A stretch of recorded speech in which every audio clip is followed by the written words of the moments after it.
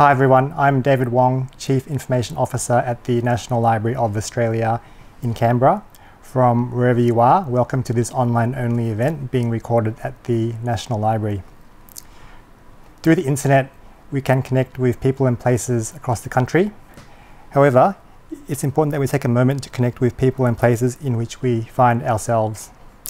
I acknowledge and celebrate the traditional owners of the land on which the library sits, the Ngambri and Ngunnawal people, and pay my respects to elders past and present. I thank them for caring for this land on which we at the library are privileged to work. In this special online-only event, National Library staff members and board game enthusiasts, Stuart Baines and Minehan, are joined in conversation by illustrator and game designer Sam Milham. Many people don't realise the library has its own extraordinary collection of board games. More than just an entertaining pastime, they are a fascinating historical perspective of events in society. I loved playing chess when I was younger, especially with my dad, my neighbours and my friends. And when I think back, I'm not sure if I was just really good or if my dad let me win. Having said that, with my kids, I just bought them Mousetrap last week, and it's a fantastic game, and I so much prefer them playing that than playing on the iPad. So whether you're a Scrabble master, a Monopoly tycoon, or the one to beat in Ticket to Ride, we hope you enjoy this journey into the National Library of Australia's board game collection and Australia's current board game landscape. We hope that it inspires you to delve deeper into the library's collection or to play a board game with family and friends. Welcome to the National Library of Australia on the shores of Lake Burley Griffin in Canberra. We are here for an event today, Are You Bored Yet? About board games. Before we start, I'd like to acknowledge the traditional owners of the land, the Ngunnawal and Ngambri people, of which we are filming the event on today, and the land where you might be watching this, the local Indigenous peoples there and the traditional owners. And if you haven't already, do some research and find out who those owners are. Today we are joined by Sam Milham from Melbourne via Zoom and Aaron, who I have next to me here. Aaron and I both work here at the National Library. We are not librarians, although our cardigans should give us away as working in a library. We are not librarians, we work in the public engagement section, and we both have an interest in board games. And what you may not know is that the National Library has a board games collection. So today we want to explore a little bit about that and about the board games industry in general. The first thing I will clarify though is today we won't just be talking about strictly board games before someone writes in the comments that a game of cards is not a board game. We're really referring to tabletop games in general, so role-playing, card games, board games, you name it. We've got it in our collection, so we're going to cover off a little bit of all of that stuff. At the moment we find ourselves in a time of pandemic with COVID around the world. A lot of people are locked indoors or certainly spending more time indoors than they normally would have. So board games are becoming possibly more popular, and certainly statistics would tell us that that is true. Like most of you, I played board games when I was a child. I have fond memories of playing canasta with my cousins and my nana, moving on to things like Monopoly and Trivial Pursuit. Not my favourite games, and I still remember tearing the Trivial Pursuit board in half with my sister at one side of the board and I on the other. But we've all played childhood games. We all have those kind of memories. What are your first memories, Aaron, of childhood games? I would think much the same as you, Stu. Playing cards with my nan, and then yes, the inevitable family squabbles over Monopoly. And another game I remember very fondly is a game of Frankenstein, where you had to collect bolts as you moved around the board, and then whoever got to the end square first got to put the bolt in a little mechanism, and it woke Frankenstein up. That was pretty cool. That was pretty cool. One that stands out for me. Like Mousetrap. I always love seeing that trap come down at the end. Very cool. But you know, games have evolved. Games are different now, and we have a lot more variety to choose from, and certainly different types coming from different genres and covering all sorts of interests, and lots of recent converts to board games. We've got a few statistics here to give you an idea of just how big the board gaming industry is. So market research in the US has estimated the global market value of board games to be around $7.2 billion in 2017. Now all of this study was done before COVID, and they expected that to be $12 billion by 2023. So you can imagine now with the boom in board game sales and more people getting into board games, that's going to far exceed the $12 billion that they estimated. In the UK, retail figures for April of this year, 2020, showed a 240% increase in the sale of board games and puzzles during the first week of the lockdown period. So it gives you some idea of just how many people are looking for different ways to entertain themselves, and possibly, for the first time since they were children, getting into board games again and discovering the breadth of board games that are out there and available. There are lots of developers. It's not just the big companies. Lots of indie developers as well, Aaron. And I know you've got some of those games made by indie developers yourself. I do, from big companies as well as kind of independent publishers and the kind of indie developers in my collection. I would say within perhaps the last 10 or 15 years, there's been a bit of a resurgence with board gaming, tabletop gaming, card games. I remember, back when I was growing up, playing board games was kind of a bit of a niche thing. It wasn't the cool thing to do. But now it's really taken off, and especially with things like the internet, Kickstarter, all of those kind of crowdfunding avenues, the board game market, I think, has really taken off. And those figures that you quoted before would very much tend to support that. Support that, yes. Thank you. So probably what a question that many people out in our audience are asking, and certainly it's a question I asked when I first found out, why does the library collect board games? I think it's the first question that everyone asks when you say, oh, the library has board games. Here at the National Library, it's sort of our mission, it's our reason for existing, to collect published material created by Australians, created in Australia, created about Australia. And it's our job to kind of collect and preserve that for current generations and future generations. The things we collect are things that can give us a kind of snapshot of Australian life at any given point. And it gives us an indication of what we're reading, what we're seeing in the news, even what we're eating. We have a large collection of restaurant menus, which was news to me when I started here, but it's something quite cool. So why not the games we're playing as part of a snapshot of our culture?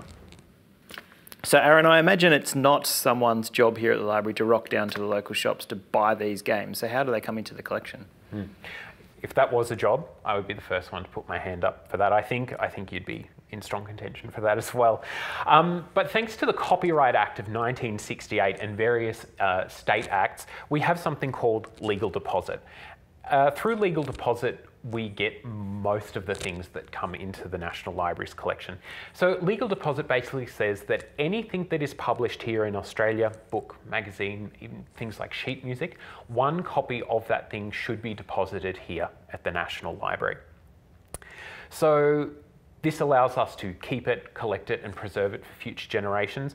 But legal deposit kind of lets us collect things as they're created. So we're not having to retroactively go back and try and fill gaps in our collection. We get it as it's happening.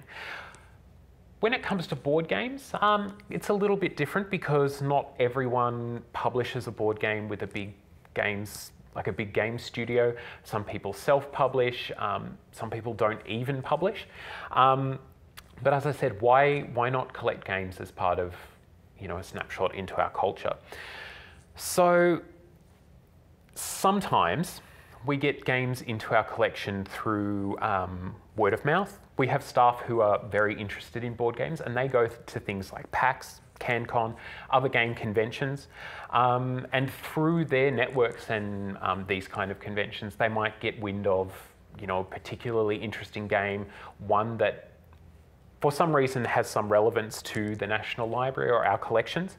And those staff members from various collection areas may approach the game developer and just kind of say, look, we're interested in collecting your game because we think it deserves a place here.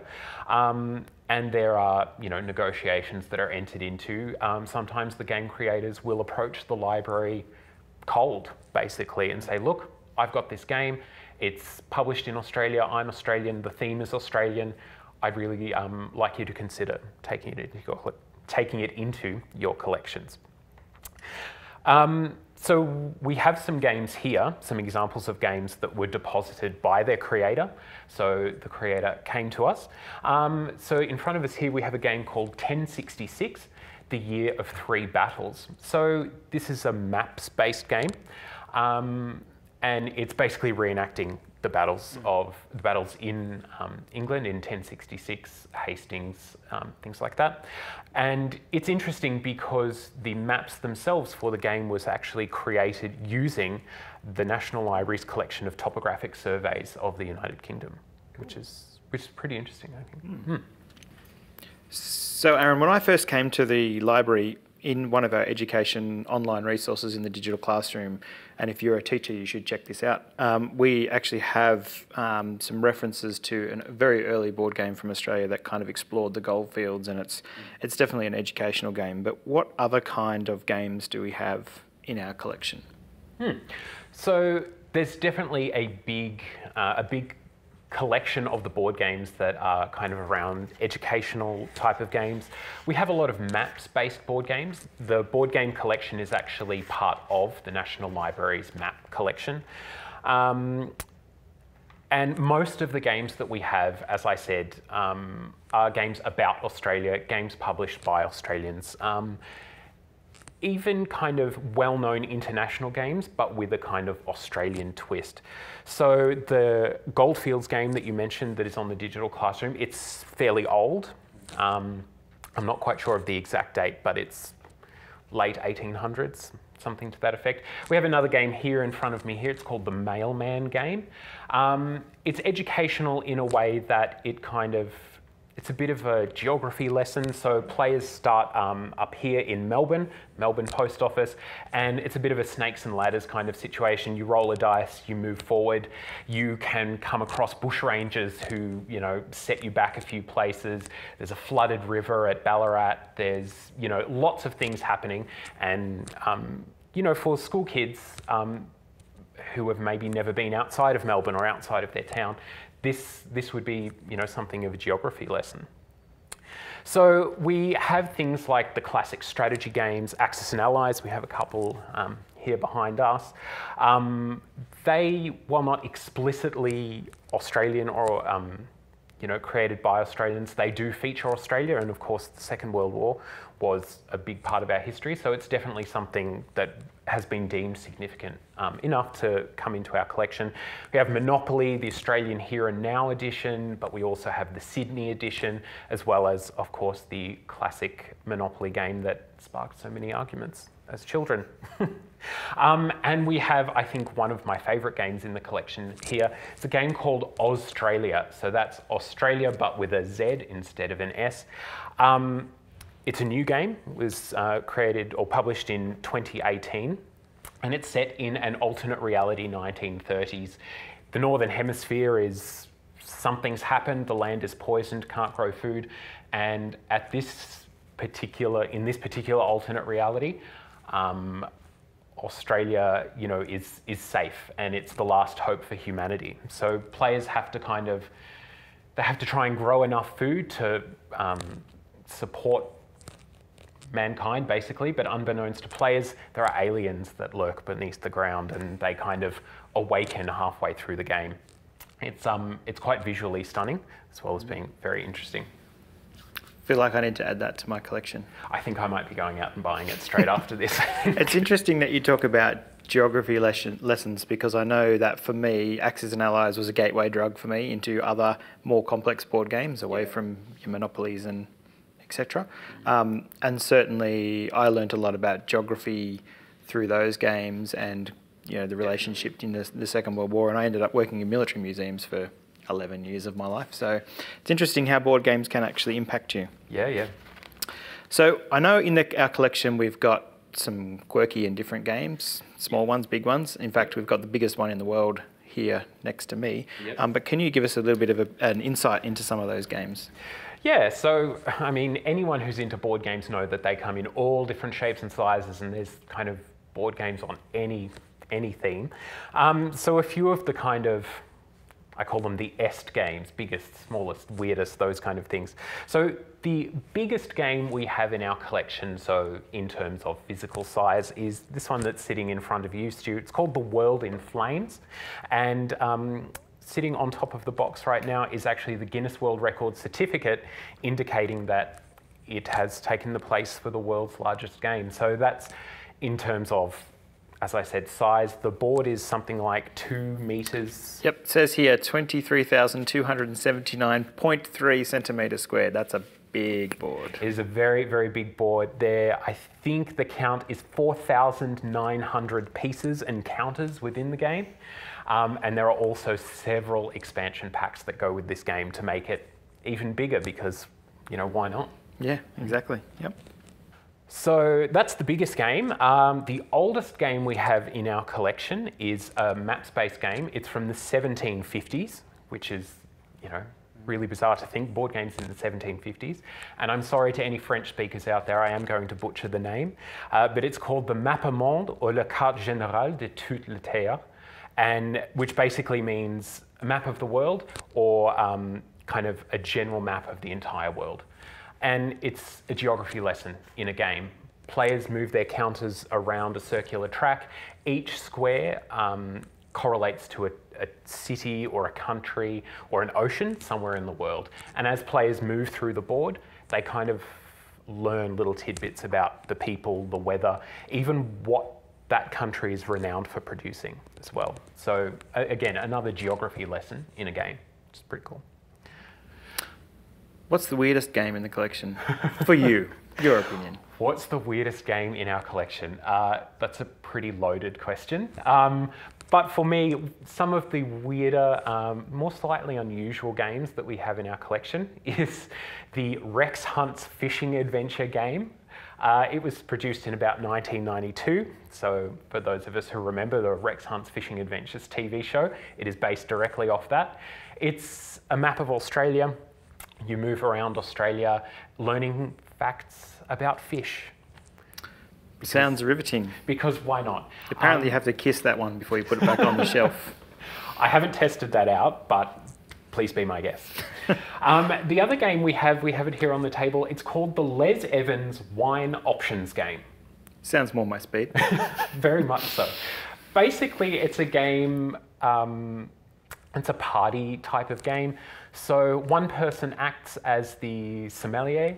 They choose a selection of wines. It's decanted out into non-labeled jars or glasses. And the game actually includes blindfolds.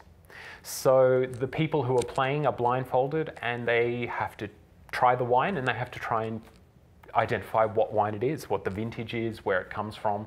So for those who are into wine, it's definitely your game.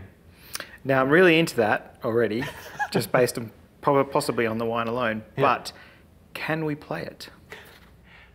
No. Even though we have a fantastic collection of board games here, you can come to the library, you can call them up, you can look at them, but you cannot play the games here at the National Library. So for me, I'm kind of very conflicted because I love nothing more than opening a brand new board game and seeing all the pieces still in their cardboard, unpunched, unfolded. But at the same time, I love just kind of getting them out and diving into a game. So unfortunately, no, you cannot play any of the games in our collection. That is a shame. It is a shame. You little won't bit. find any unpunched games in my house because that's the first thing I do, even if I haven't played them. So we're going to move on now to talk to Sam Milham. So a bit of an introduction on Sam. Sam is publishing card games with a focus on fun, wacky themes through online crowdfunding platform Kickstarter. Combining his skill set of graphic design, marketing and illustration, he has turned his side project of creating games late at night into a full-time career and is now helping other Aussie designers get their games made with his small startup, greatgames.com.au. Welcome, Sam. Thank you for joining us and thank you for patiently listening to us talk about our collection. So, that's been great. A couple of questions for you, Sam. How would you describe what it is that you do?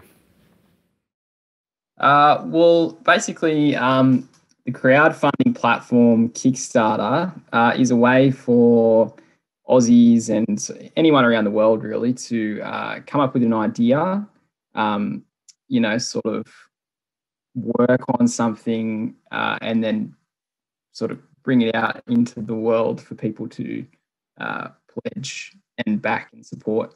And then basically that idea then gets made. So it's sort of like, it's almost like a short campaign. It's like a 30-day campaign. So you sort of design your game, you get everything ready to go. And it just enables people to publish games, especially board games, and sort of know your production run, so your numbers based on how many people would like to purchase that game. And then you have to then, once it reaches its funding goal, then you send it out to all your backers and people get to play it. Yeah, it's a great system, and I think as we kind of touched on in the beginning, it just opens up the possibilities for so many people to not only explore their talent and what they're interested in, but kind of share that with other like-minded people. So Sam, how did you get started in board games? So both playing board games, like what's your earliest game memory? And how did you get started in the actual design process of board games? Yeah, probably the earliest memory would be playing Rummy King with my grandparents. So growing up, we always used to go around to their place and they'd always have the real old-fashioned board games and sort of some of the old classics and stuff. And like you guys said as well, Monopoly, we played a lot of just the traditional ones. Rummy King was great because I normally hate numbers and maths and everything because I'm sort of an arty type. But Rummy King, for some reason, was just so much fun with adding up all the numbers and having all the runs. And so a lot of that. And we sort of come from a small coastal town originally, so there wasn't much to go out and buy board games. So my parents would always, whenever we went out of town, we'd love to stock up on heaps of board games and then bring them back to the town. So so that was always something to look forward to growing up, and family board game nights really. So when you're coming up with an idea for a game, what comes first for you? Is it the artwork? Is it the concept, or is it the audience? How does that process actually happen? It's a little bit different with each campaign. So I think to date, I've done about five or six campaigns so far. But each one's been a little bit different. For some of them, like the earlier ones, I just started off very simply, just with coming up with the theme idea. So I wanted to do like a funny, just a very simple kids memory game, like a matching card game. But I didn't want it to be like sort of boring and just be about just like matching animals or something. So I just came up with the idea of matching magical monsters with the magical monster poop. And then I tried to think, what could these people be doing? And I thought, they could be plumbers or something in like a magical world. And then I sort of came up with the idea of fairy god plumber, which was, you were this fairy plumber in, fairyland, and you had to try and match all the monsters, to help their plumbing needs. But so each campaign is different. It usually does start with the theme, and then I sort of try and build the game around that. So most of my games are fairly simple, but easy to learn, and they're just sort of fast and fun with the family group in mind. But each one's different. That's great. I actually have a copy of Fairy God Plumber on the way. I'm actually really looking forward to it for some bizarre reason. Awesome. So that's your kind of design process, kind of what you're thinking about when you're coming up with these games. Do you find kind of being involved in the kind of Australian board game landscape, do you find that Australians gravitate to a particular type of game? Do Australian gamers have a preference of games, or it's just kind of a bit of everything? Yeah, it seems the games that go well with the Australian market is sort of like games with humour.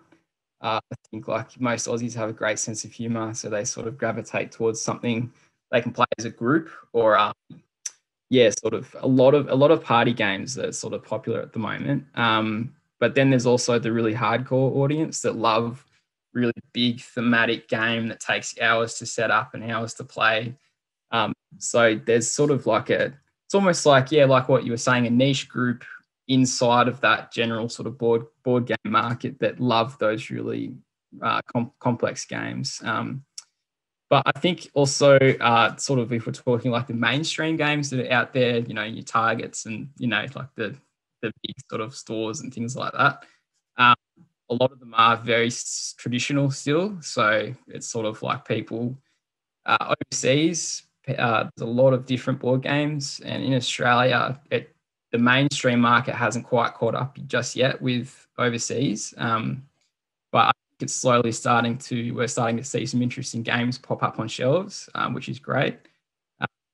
But yeah, so a lot of traditional games, and a lot of people will just say Monopoly or Yahtzee, things like that. But yeah, but hopefully a lot more games continue to keep popping up and on shelves. So how hard is it for you? I mean, I have a slight crowdfunding game addiction. And there's lots of platforms, Kickstarter, Indigo, Patreon, GoFundMe, there's a whole bunch of them. But how hard do you find it, particularly in our market, to get your game from a Kickstarter game to a retail game? Is that something that's easy to do? Yes, it is. Because everything is so digital now, one of the main issues when I first started was the shipping costs, because a lot of your customers were coming from overseas as well. Firstly, you had to get all the copies, to Australia, and then you had to get all the copies, to all different countries all over the world as well as Australia. So it's almost like it's double handling. And so that was sort of the main issue with probably why it is a bit hard to get started with making board games in Australia, self-publishing. But as you grow and start getting more projects done and more people, more customers, more backers, you can then outsource to a distribution fulfillment center, who handle all the shipping for you. They do cost a little bit extra, but with volume, it is a lot more easy to then just keep making games. Yeah, so originally I was just sending them all out with Ozpost. So that was quite difficult, but yeah, the more you learn about it, you are sort of constantly learning with how to find ways around some of the difficult steps to publishing. Yeah. How would you describe the game design landscape in Australia today? So I asked you about what Australian consumers are kind of after. But my question is more, how do Australian game studios and Australian game designers, how are they kind of faring in the wider international market, competing with the big names of, the big game studios? How do you think Australia is faring? I think on a small level, they're doing great. There's a lot of really good ideas coming out, and there's a lot of sort of smaller publishing studios popping up all across Australia now. And I think probably some of the bigger name games that are getting made, it's still through the traditional publishing houses. Like there's Games, University Games, and they're an overseas company, but they have offices in Australia. So, bigger name publishing houses like that, a lot of Australian designers are still going through that method, not going the self-publishing route. But yeah, so they do have a large distribution network where people, you can submit your game idea, come up with a good game idea, and they'll handle everything. But they will only, give you a certain percent of all the sales. So there are a lot of smaller publishing companies popping up in Australia now though. So that's great to see. It is great to see, and it's kind of good to think that it will continue to grow, and Australia, may get a bigger share of that market. Now, Sam, your background is as a graphic artist before you made board games, is that right? Yes. So originally started as an illustrator, and then I moved into graphic design, and then that sort of just naturally led to the whole digital world of marketing and digital design. So all those skills sort of came together with my love for games and board games, and I just started doing it as a hobby. And a lot of people, it is actually hard for people who don't have all of those particular skills to then have to hire people, to do the art, and then have to do the design, and then you have to come up with the game idea. So it kind of helps having those skills to sort of just do it all yourself. So that's helped a lot with now moving into the full time. I certainly know that, and Aaron and I have had this discussion many times in the office about how important it is for some people that their first impression of the game, the artwork or the box or the components, is really important to whether they go on to purchase. And I know for me, I came to know your games through Lost in Valhalla, which I have also ordered and is on the way. But that was because of the art. The art just appealed to me on some kind of, it was fun, I could relate to it. The inner child in me related to it, but also the gameplay and the idea of the game was really fun as an adult. Do you think that's kind of a more common way for people these days to get into games? Through the artwork, yeah, definitely. Yeah, for sure. It's almost like back in the 80s and 90s where people were buying comic books based on sort of the art or the artist. I think it's almost the same now these days with board games and card games. People might love a particular art style and their collection will show, that. But yeah, I think it could be also, they do love, that certainly helps people get into the game, which is the art, but then also they still needs to be fun to play.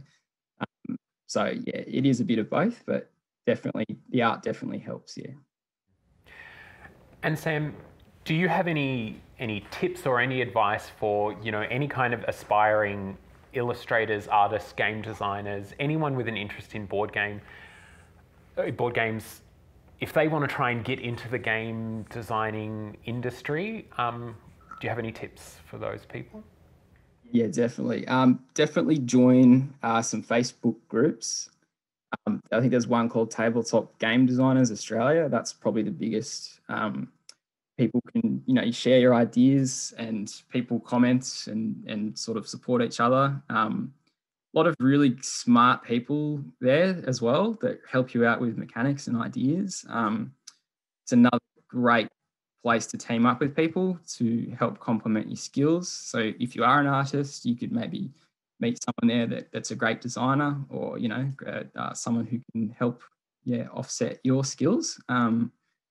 So I would probably say definitely join some Facebook groups, and try and find some people to help with skills that you might not have. So kind of get into and build a bit of a network, and then kind of branch out from there.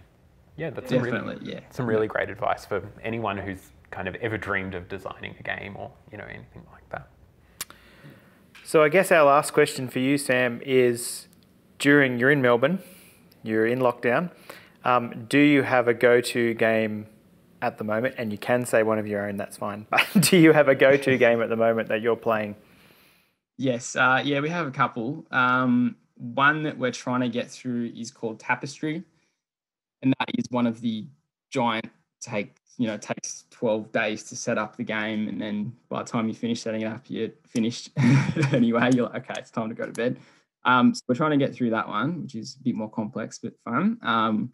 And then some of the more simple, sort of easy ones, we have just a bunch of sort of funny games like unicorns, just simple sort of card games. Magic Maze is another one. Yeah, so just a whole mix, really. Yeah. That's great. Stu, what about you? What's your go-to game? Ooh, at the moment, Dreary Hamlet, which is a Canberra-based game, came out a few years ago. It was a family favourite, except I kept winning, so now no one wants to play it. Kill the Unicorns is up there as well, so things that we can get out quickly and play, and then, yeah. What about you?